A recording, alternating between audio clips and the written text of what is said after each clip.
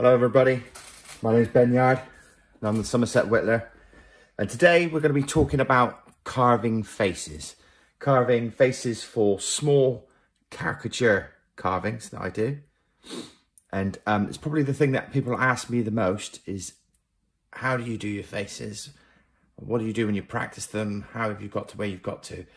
So mine's been a bit of a progression really. So today I'm not going to do any carving, so if you're here for a carve along, this episode won't be for you. This is just a bit of a chat and just to run through how I've progressed in carving faces, and hopefully some people can get an idea of where I was, where I'm going to, and how I practiced to get to where I was. So when I started carving, most of mine were more like suggestive style pieces. So I was carving things without putting too much details in it. So for example, I have here an Audrey Hepburn carving. So this was more about getting a piece. So this was a strange piece of wood, wah wood, I think it's called. Had a very distinctive sort of smell to it. So this is how I kind of started my carving, by doing the outlines, by trying to get things where I wanted them out, without going into too much details. And as you get closer there, you'll probably see that the detail is pretty damn basic on that. And what I tried to do from the start was just to kind of get everything in place, make it proportionately right, I think. It's probably the way I went. And then I think when it stands on my desk or on my shelf, it looks like a nice piece. But when you get really close, so this is a bit of a funny piece of wood. It won't take detail too brilliantly anyway, but this is quite early on in what I was doing. Yeah, not brilliant, but looked nice from a distance. And I was learning to get my proportions right. I think that was a piece I learned quite a bit off of. I did similar things in Amy Winehouse. Again, I was trying to get my proportions right, not brilliant. Legs could do with quite a bit of work. But again, as we got close, it was just trying to get the proportions right. I get into too much details. Same sort of time period, I did a bit of a music theme going on, but I did a Bob Marley. He was very much the same. More suggestive, making sure proportions were correct. Then what I wanted to do is I wanted to get into the real sort of details of the face and try and get it as accurate as I can. Here's another one. This is kind of like a falling down Michael Douglas. That was the idea of that one. Again, more suggestive. As you get closer to that one, you can see it's quite round, not too many details in that, quite basic. So then I started to try and study who I perceived to be the masters of carving the caricature face. So I was looking at people like Dave Stetson. So Dave's obviously an absolute master at carving caricature style. So I started to do pieces like this. And this is how I started to learn how to do my faces. So just off the 1-on-1, piece of 1x1. And that was from his teachings. And I did quite early on in my carving journey. I started to do quite a few of those sort of styles. And I just kept practicing as much as I could to do the faces, to take on anybody's teachings. I also like Ryan Olsen as well, which I followed quite a bit. Anything they would say, I would try and practice, because that's how you learn of the people that are far more advanced than yourself.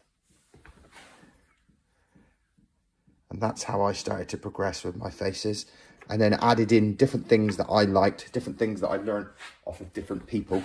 I took the progression from there, started to follow people like Richard Holdings from Cartoons Carvings. Just get different ideas how they do different eyes and that type of thing. Then I started to progress to doing slightly more details into my faces.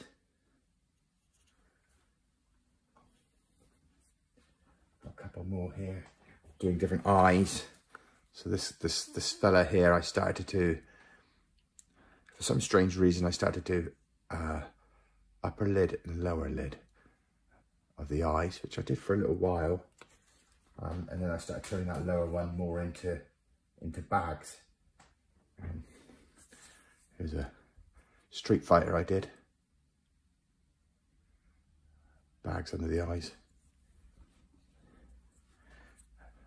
An old fella. One of my more favourites is like cowboy. I don't know how well it'll come out with the light. One eye shut, one eye open, ready to draw. And then more recently, started to play with different types of ideas. So this fella was eyelids on the top, no particular eyeball that you can see, bags underneath. Trying to get depth. This is one of the things I started to learn, was to get depth on the nose. That the nose was in the face, not on the face. Something I learned. How much difference a good mouth would make. So let's grab, like, say, this guy here. So this is one of my smaller ones. So putting a bit of a turn on his face gives him so much more character. Angling that mouth slightly to give them different looks. Giving them different personalities. Like a hook lip type of look. And then the different ways I paint. So as you can see on this guy's really kind of watered down, if I can get the angle of the light right.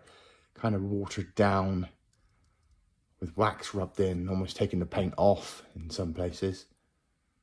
Almost gives him like an old-fashioned look. And then you've got somebody like this fella here, quite heavily painted, with a bit more of a varnishy type look. So just playing around with different styles and learning different ways of doing the face.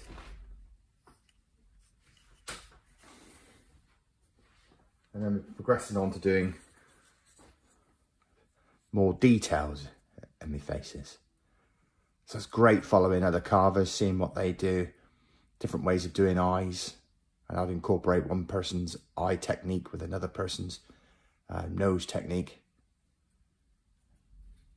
And that's how I kind of try and go. And even now I'll change around and do different types of techniques. I don't stick with one particular idea. I quite like this fella. One thing I do and have incorporated and do more and more often is just to bring the cheeks in a little bit, which is something I've done on my more recent ones. So I just feel that I can bring his cheeks in. I do that with a gouge, if I can. Just gives him a little bit more of a look. I always make sure that nose goes as deep as I can get it. And then I like to mix the eyes up a little bit because it makes them look so much different. Now some of these you can carve off the corner. So just turn this guy upside down. So obviously when you're carving, where's some of the other ones? I've got some of the other ones in the other room. You can carve off the corner and do the noses and the mouth, or you can carve on the round, as they say, or on the flat, and actually shape it. So I'll show you, so I'll grab some of those and I'll show you some of those.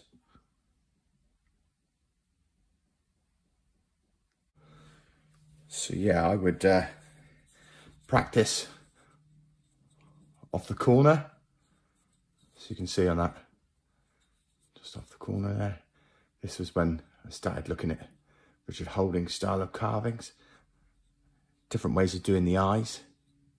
Trying to make sure that nose was, so this one was a little while ago, so the nose probably for me isn't deep enough. But I like the expression on the mouth.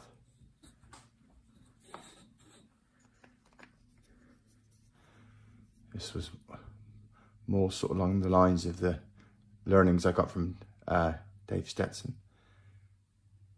Basic type of eyes. And we had a couple of Victorian gentlemen I did at a similar sort of time. Just trying to get different expressions on faces. So I've done lots and lots of faces. I really wanted to get my faces better if I could. This one's another soldier who seemed to have lost his cigar as I was walking along. What did I do with that? Never mind. I'll have to carve him a new one. I've got a sailor. So trying to make him longer in the jaws to see what sort of difference that was. Putting like an M style shape for his lips and mouth compared to like the sort of sneer at one end. I've done on a few. So just trying to try different techniques. The nose starting to go further back as well. This was a Peaky Blinder, Arthur Shelby. Arthur. So here he is. Give him a sinister look, starting to learn to use the face to give an expression. So how that eye is going up the top, just to make him look a little bit angry. Obviously giving him a black eye does that as well. His little piggy hat on. Did myself a little train driver, tried to make him look a bit dipsy. Again, with the eyes rolling in, the mouth sort of slurred, give him that sort of look. And I love doing these. And this particular one's off the corner. So carve him off the corner and the nose, being able to get back. I find that's probably slightly easier. But if you're going to do then move on to do like a character, the full shape, it then becomes a little bit more difficult, or I find it a little bit more difficult to do the rest of the body. So it's a bit of a one or the other. Or you could go, I think all of these ones are off the corner. Yeah, all of those ones are off the corner. Or obviously you can then, like these star ones, go on the flat and shape them in. So we'd shape them in. Maybe I'll do another video on that. I think I touched on it in one of my previous ones, where we're actually pulling the wood into a point to create that nose that we would have naturally off the corner. And practicing and experimenting with different ways of doing things has really paid off for how I want to do a face.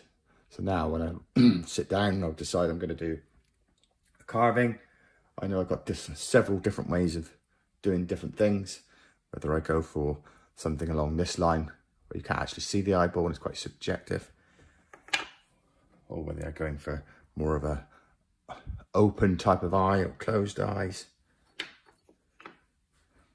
You've got different options and lots of practice to be able to do them.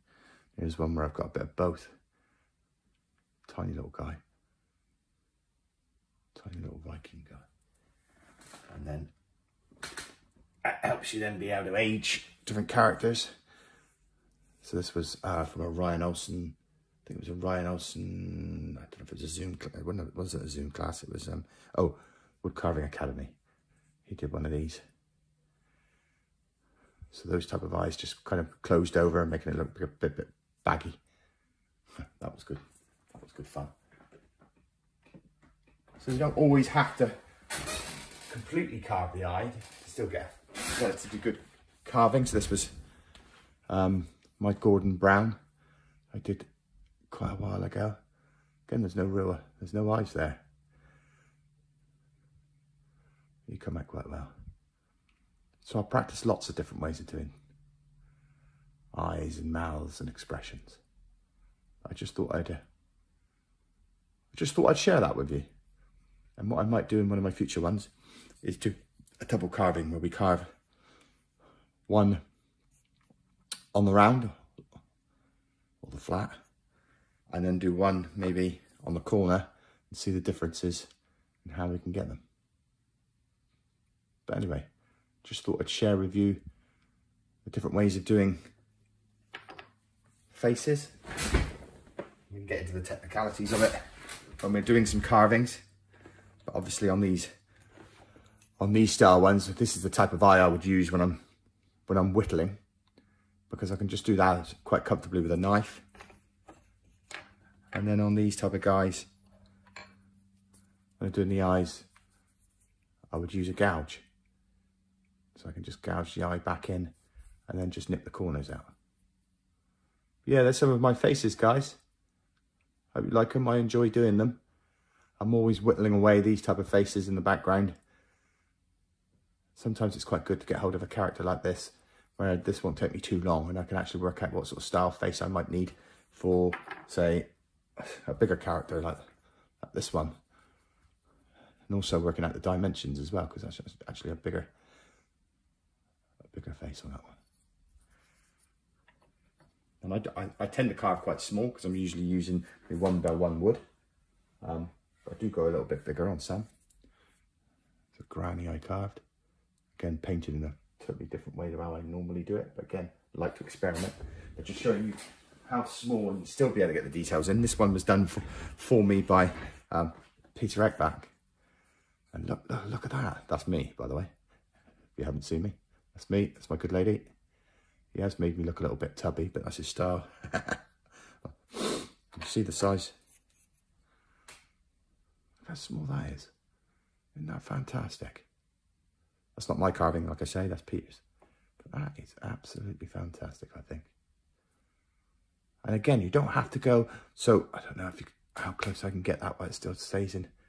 You know, how realistic is that without actually getting over the top details, which I know I do. A little bit over the top maybe. Different styles for different things, but yeah, that's incredible. Yeah, check him out, Peter Eckbach. Excellent. Excellent. Anyway, there you go. So that's a progression of quite a lot of my faces that we've seen there. And I'll continue to just keep carving different faces in the background. When I originally started carving, which will be now over 2 years ago, I think I might have my original piece. No, I haven't got my original piece. I also have, there it is. So one of my first ever pieces, oh, if I can grab him, was a farmer. As you can tell by my accent, I live in that neck of the woods. I'm from the Somerset in England. So farmers is something I like to carve. That was my first ever one. Look at that. Then I progressed on to doing Sharon My Art. If you've not seen some of her videos, definitely check that out, because I went on to do these little guys. And these are some of my first ever carvings. I had them all dotted all over the place here. Bart Simpson. So yeah, see the progression from just a basic. Oh yeah, he's really flat, isn't he? Really flat to. Yeah. Anyway, I'm just rambling. I thought it'd be quite interesting to see all the different faces and just see where I've gone with the carving of the faces and where I will go to next. I'm not sure. Will I get into more and more details, or will we go away from them and become a little bit more subjective? I'm not sure. But yeah, it's all good. Thanks, guys. See you on the next one.